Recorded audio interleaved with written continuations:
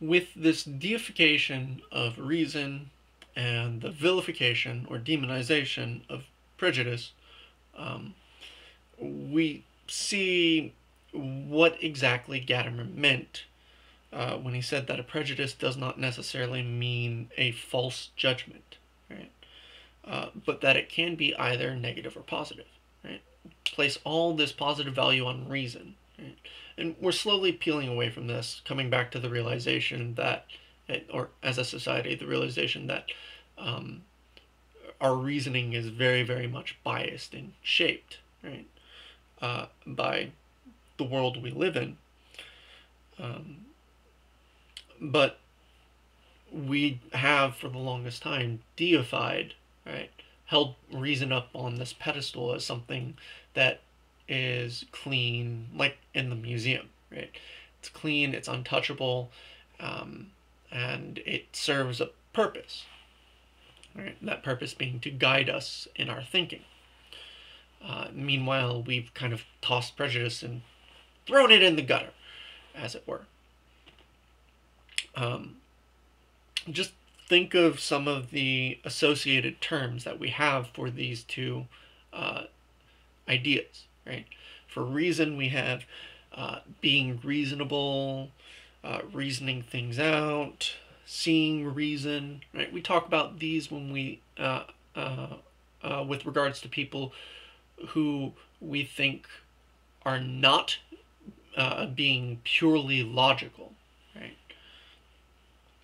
All of them apply some positive notion or a negative notion if they're being directed at someone who isn't exemplifying them. Meanwhile, with prejudice, when we say someone is being prejudiced, we mean that these days that they're being unfair or generalizing inappropriately. So prejudice in the term that we use it every day, not in the term in the sense that Gadamer is getting at it. Right. And therefore, it has acquired the idea, the concept of prejudice itself has acquired a distinctly negative understanding, right? A negative value.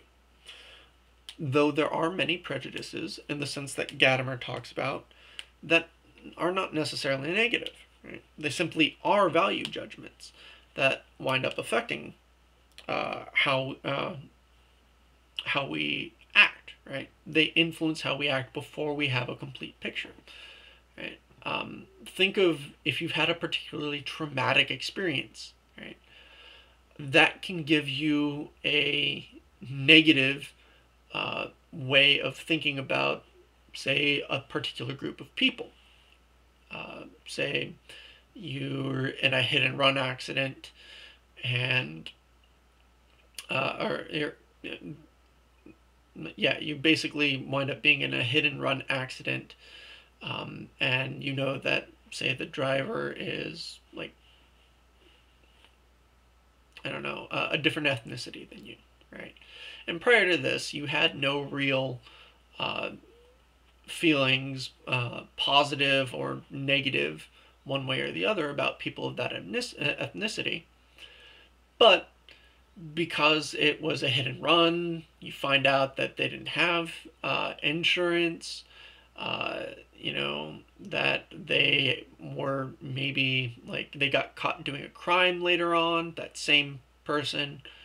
Like, you caught the license plate number and reported it to the police, and you were severely injured in this initial accident. It gives you a general sort of, the one traumatic experience can give you a negative valuation of people of that ethnicity, right? And therefore you wind up going into interactions with them in a negative way, right? And it's only upon repeated interactions with individuals that you wind up revising that initial prejudicial judgment. That can be expressly moral, right, in a negative way. But we can also have other ones that aren't expressly moral. For example, when I was younger, shortly after Lilo and Stitch came out, I used to do all sorts of voices, right? And I used to do, like, all the Rugrats, kids from the Eliza from the Wild Thornberrys, Dexter from Dexter's Laboratory, just all sorts of cartoon voices. And Stitch was one of my favorites at the time. Well, on a flight back from New York one time with my mom from seeing relatives. I think we were there to bury a relative, actually, but I don't know. She has a big family. And they all die off like one or two every a year or so. So it's like the most boring version of Game of Thrones ever. But anyway, this was shortly after Lilo and Stitch came out. We were flying back from New York, and I wound up, getting bored. It's a 4-hour flight from New York to Dallas. 3.5, 4-hour flight. And my mom got bored too. So she just said, well, why don't you do some voices to entertain us? And so I started doing voices, right? And I eventually got around to doing Stitch's voice. Well, I was just cracking my mom up. She couldn't believe I was doing the voice so well. And finally, the guy who was sat next to us in our aisle perked up. And he was like, can you do that again? And I was like, sure, I can do Stitch voice. Can you do any other voices? He'd not been paying a lick of attention. So I ran through the gamut. I did Tommy, Chucky, Phil, Lil. Had a whole argument as Phil and Lil from the Rugrats. I did a whole host of other voices too. And it was like, that's really good. Do you think you can do variations of Stitch? Like, can you make Stitch's voice more growly? Right. I can't do it anymore. Puberty sucks. With regards to like voice acting. So I was like, that's really good. And he pulled out a business card and handed it to me and said, I'm the executive casting director for the Disney Channel and for voice acting. And we're looking at doing a Lilo and Stitch TV show. We're going to be doing auditions in a while, yada yada. Here's my card. Call the number. Tell my assistant that I gave you a backdoored you for a one-on-one interview when we're in. Where are you? Where are you from? Houston. When we're in Houston, which should be in a couple months, 3 months, November-ish. And we'll set up a time once we know more, and we'll do a backdoor interview. I was like, awesome, we'll do. My mom takes the card, puts it in her purse. We get home, and I'm like, Mom, empty out your purse. Let's put the card on the fridge and call him first thing in tomorrow morning, because it was like 9 p.m. by the time we got home that day. So she does, empties out her purse, no card. Refill the purse, empty it out again, item by item this time. 2 hairbrushes that weren't there the first time, but no card. Refill it again, emptied it out. Second wallet that she lost like 3 years ago, no card. We do this a couple more times. No card, no business card anytime that we do this. But a whole bunch of other junk, right? So yeah, that was disappointing. Flash forward about 6, 7 years, I don't know, junior, senior in high school, hanging out with one of my best friends, and just doing what teenagers do, walking around the mall. And my best friend, Megan, asked me, is everything okay? And it's like, yeah, why? It's just, you've been a little bit cold and distant lately. Have I done anything? Like, no, you haven't done anything. Is everything all right at home? Yeah, everything's fine at home. I was like, oh, okay. And we continued on and, hanging out. And I couldn't figure out what it was that, why she would bring that up. So I'm thinking, have I been more cold? Have I been more distant lately? And, we make our way to the food court as I'm ruminating on this, just kind of silently stuck in my head, as she and my other friends are gabbing about, not an uncommon occurrence for me to be lost in my head, even at that age.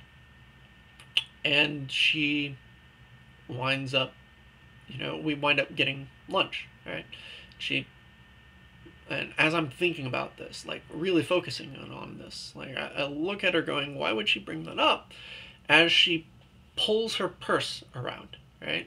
Something that prior to this she didn't really use purses, right? She had a wallet because she was homeschooled, and anytime she left the house, she just needed her keys and her wallet, right? But this year, she'd moved from being homeschooled to going to public school and started using her a purse, right? And I physically felt myself like mentally recoil, right? Just like withdraw at the side of the purse. And I didn't realize, but that one experience with the Disney card wound up being affecting how I viewed people with purses. It went from purses suck, purses are untrustworthy and untrustworthy sources of like storage, to people who use purses are a little bit less trustworthy than those who don't, right? So it closed me off mentally from people with purses. An odd thing, for sure, but it's not like I treated people negatively. It just influenced how I viewed people, right? Who with purses, slightly less trusting, right? Because I don't trust purses, so by association, wound up not trusting people who use purses. Now, this didn't really have any particularly like seriously negative effects in how I interacted with people. It's not like I was like, oh, those dirty purse users. It just influenced how I understood the world, right? One traumatic experience, as it were. But this value judgment, purses are untrustworthy, went out, and that stretching out to people who use purses are untrustworthy, went out before me as what Gadamer calls prejudices as Fore-Structures of understanding. So Gadamer calls them Fore-Structures of understanding, because those are values, like that one, go out before us and shape how we interpret those particular situations, right? And it impacts how we interact with the world, right? How we understand things. So we have those background beliefs and values, and those experiences that shape how we encounter and approach other things. These beliefs frame the experiences that we encounter beforehand, before we encounter them, right? We've already got like this framework for understanding given to us by our beliefs. And it is only upon reflection, in most cases, that we see whether or not they were an appropriate fit.